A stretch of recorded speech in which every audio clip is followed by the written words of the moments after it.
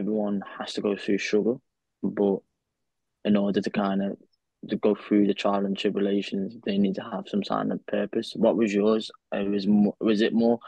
Was it more to do with you don't want to come back home as a failure because you have a pressure from the parents and stuff like that, and you don't want them to say "I told you so" because I've experienced it myself. Yeah. Or was it more? What was the purpose? I'd like to. I'd be interested to know. Well, I can tell you at the back of my head, somewhere, of course, there was what you just said. So, of course, my parents, everyone will call me a failure, whatever, whatever. But that was for me. For them, it doesn't really matter because for them, football is something that's just a hobby. And as long as I graduated Mm, from engineering school, for them it was okay. But for me, it was not okay.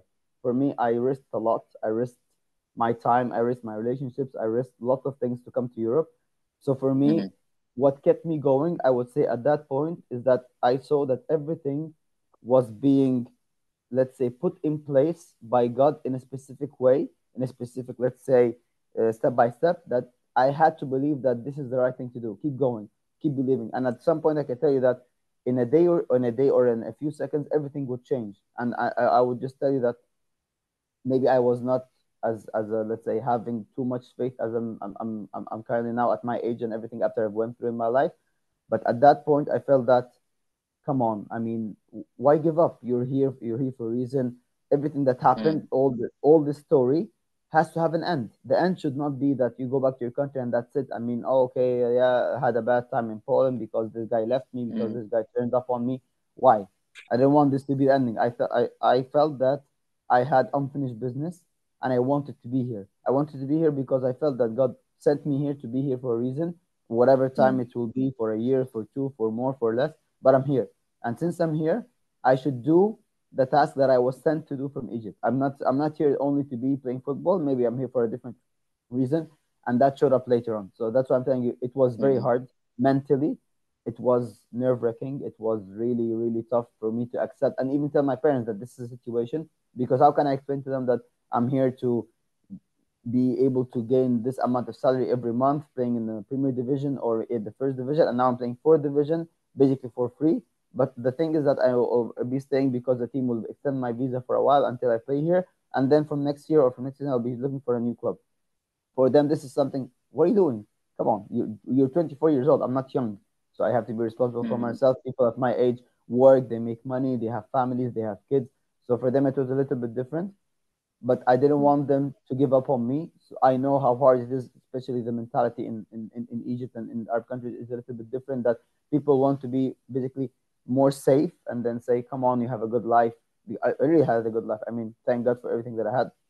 I was never complaining, even if it was a little bit hard at some points. We had some situation in the country, but it was never mm, as bad as that. I would say I would leave everything behind and live in a shared house with, I don't know, 3 4 people and a shared bathroom, whatever. I know how the, let's say, it's a degradation. People would say, for me, I don't really care about these things. These things are just, expenses in life. I just care about how can I get to my dream, and I was willing to risk everything. And until today, we'll get back, we'll jump, let's say, 10 years later, and the same person is still there, but much more determined, much more motivated, much more disciplined, much more, let's say, wiser, smarter. After everything I had to go through and then go back to Egypt and then come back again to Poland, it's not the same.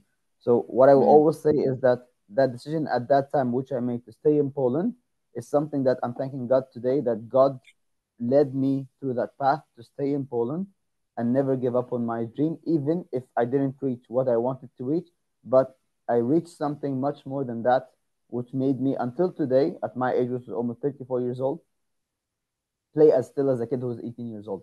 Nothing changed. I'm mm, actually much more motivated, much more even eager to go to training every single day. I'm, let's say, much more open, much more looking at training in a different way now, from a different perspective. That I'm not training because someone is pushing me. I want to train. I love training. I mean, mm, I discipline myself that this is a habit that I just already created in myself. So I'm not giving up. No way. So I can always say that nothing happens for no reason. Everything happens for a reason. Everything I've seen in my life happened because God wanted it to happen that way, that specific way, not in any different way. Because this is what built my character, and this is what made me the person who's talking at this moment, even playing in this club, being in this country again after all the break I had, or after all the different period I had. So it was never easy, but it's not meant to be easy. Life is not meant to be easy. mm, Hopefully when we go to heaven, not everything will be for us over there. We will have everything available for us. Now we're supposed to be working hard. We're supposed to be learning. We're supposed to be fighting for what we want. We're supposed to be using every single minute, because time, you cannot bring it back. If time goes, mm, this is the only thing that you're losing.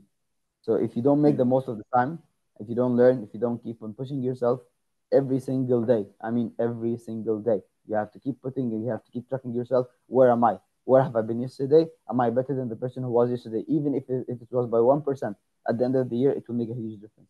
But you never give up. You 100%. never get you keep.